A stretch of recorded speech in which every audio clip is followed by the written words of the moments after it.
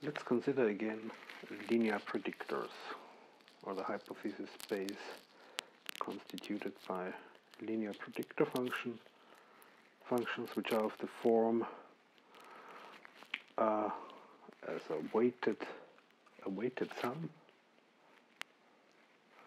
of the individual features using some weights.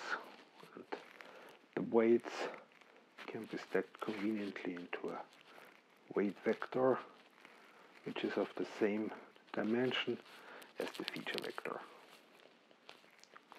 So the feature vector contains the individual features of a data point. Let's represent this linear predictor in a graphic way. So we assign each feature a node. So x1 is a node, x2 is a node, up to xn. It's represented by a node. And this weighted linear combination will be represented by a summation point, which is fed by the weighted features. So each feature is weighted by some weight, which we indicate on the link from the feature node to the summation, wn.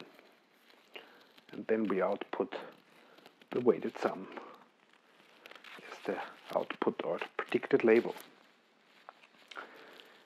And although this space of linear predictors is very useful in many applications, in some applications we need be able to represent nonlinear predictor functions. So the relation between the features and the predicted label or the label is nonlinear. And for this we need to extend or expand this hypothesis space of linear predictors. And one way to do this is just adding here or applying to this weighted sum a nonlinearity. And this nonlinearity we denote by a function g, and this is called activation function. There are different choices used in machine learning methods for this activation function, but let's, for the sake of the argument, focus on one particular choice for this nonlinear activation function.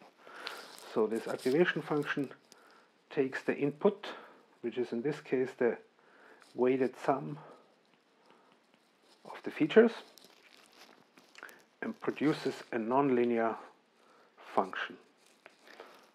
So here we take 0, and for positive values g of c equals c if c is larger or equal than 0, and for negative arguments g of c is 0. And this function is sometimes referred to as rectified linear unit, or ReLU for short.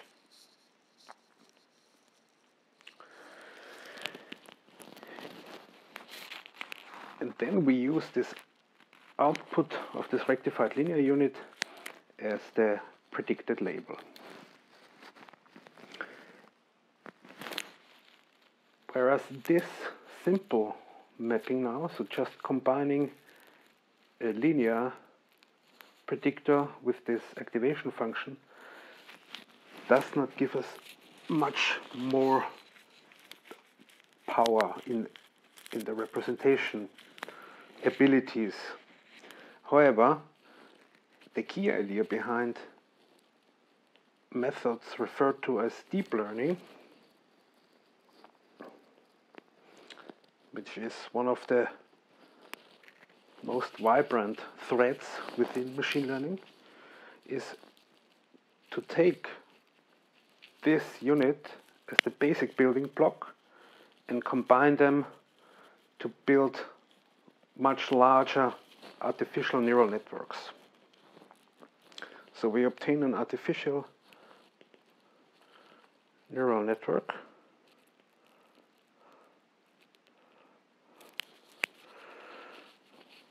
by using several layers with activation functions. So we have here the input layer, which are just the features.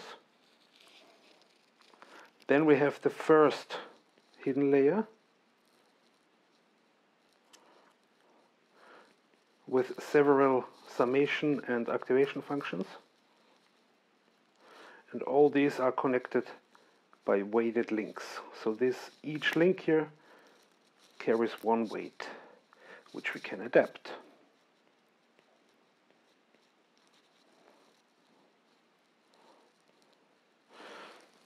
And then we can add another layer.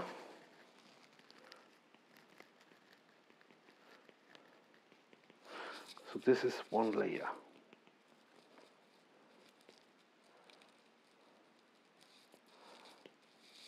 Then we can add another layer, which consists of the same units. So summations followed by activation functions.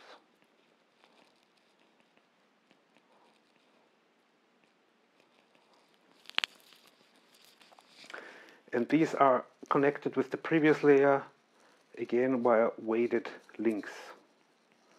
And these weighted links carry weights which we can adapt, which we can tune or learn based on data. And so on and so forth. So we can, in principle, we can connect any output of the first layer to any of the summation units in the next layer, which is then called fully connected. So this here would be the second layer. And at some point we sum up all the outputs from a layer and feed it again to a nonlinearity, maybe the same activation function, and obtain an output which is the predicted label.